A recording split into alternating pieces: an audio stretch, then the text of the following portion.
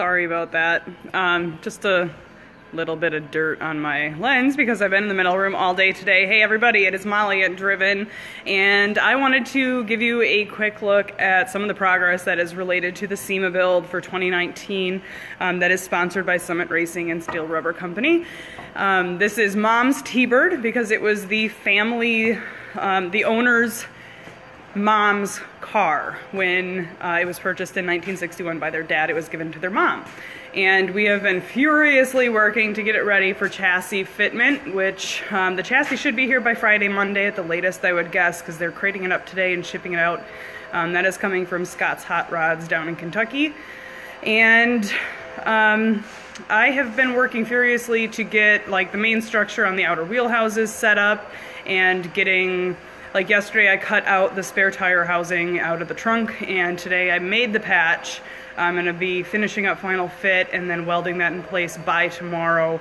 And the wheel housings are done. Both of the outers are done, and then we've got the like the dog leg structures that fit down. So I'll give you a look at that. And we also did some work on the Coyote engine today. So it is looking like an engine, and it is ready to start fitment once the chassis is here. So this is what I did today. What was in this spot, and this is a handmade panel, didn't buy it. What I did was I cut the the wheel housing out, so that's the spare tire well, and I cut it about an inch away from the actual lip where it was, so that I would have basically a flanged lip to do spot welds to. It will look completely seamless once it's welded.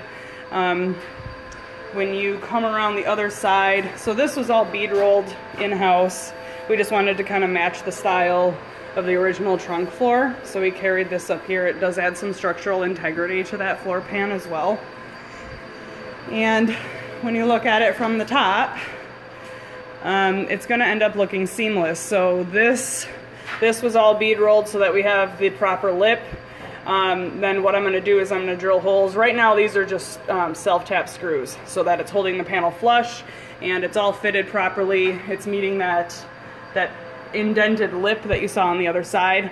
And then about every inch and a half, or if you want to do it the simple way, do like every 2 fingers, there will be a hole.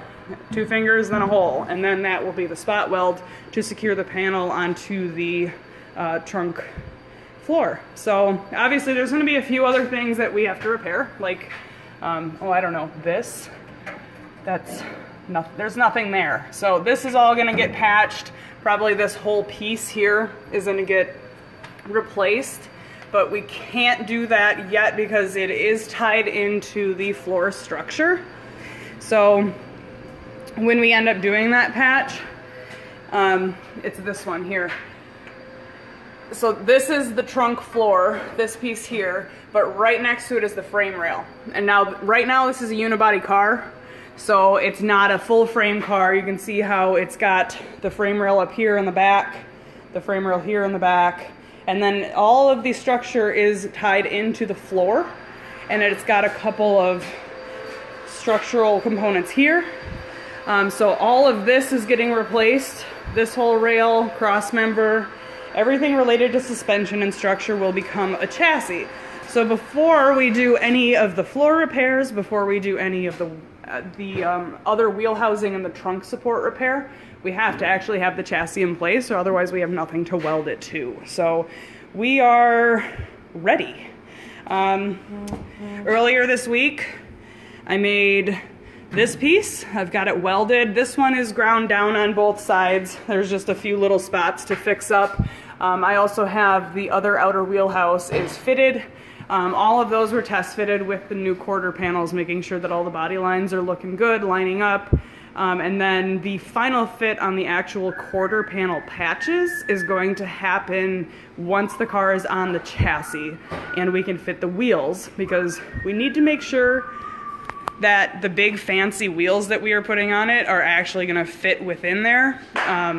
These are, the outside quarter panels were purchased because the ones that we had were so rotted that there was absolutely no way to actually tell what the angles were, where the body lines ended up. So we ended up buying those, but that doesn't mean that they fit. What happened is I've actually had to do a fair amount of adjustment on them. So like you can see up on this one, I had to bring that angle way farther out. That is still gonna get cleaned up.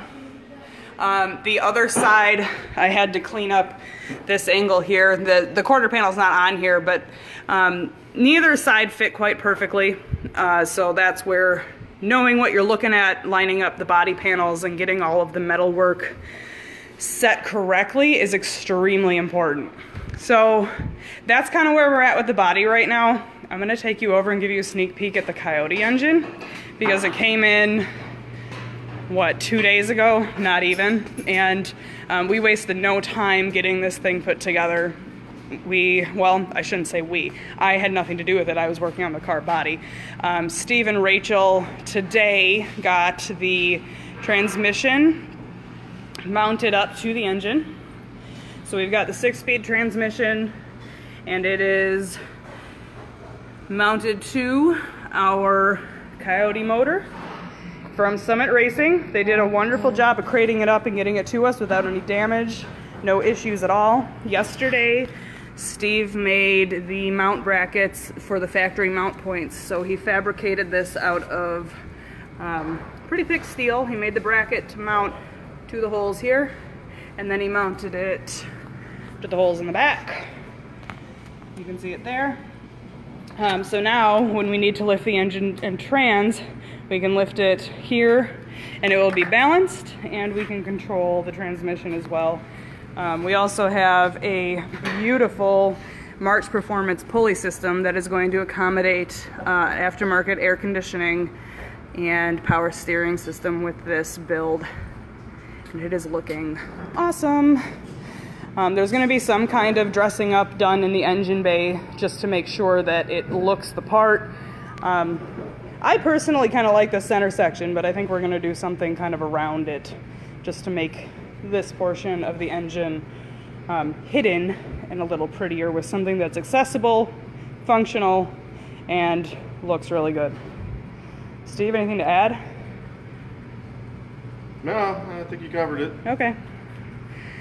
All right, so that is our quick update on our Sema 2019 build. Thank you so much to Summit Racing for the amazing parts so far, and we cannot wait to get the rest of them in. We've got the chassis coming. As soon as that gets here, we'll post some pictures, let everybody see it. You're so weird. It's been a long winter so far. Yeah, we're ready for some spring. All right, I gotta go because I have a kids conference that I gotta go take part in at the school, and hopefully I'll finish up that trunk patch tomorrow, get it welded in place, and then off we go. So thank you so much for checking us out. Please share our photos. We don't advertise, we rely on social media, word of mouth, and that sort of thing, and we are really, really grateful for your support of our small business, and we're growing rapidly, so maybe we won't be so small so soon. See you later. Bye-bye.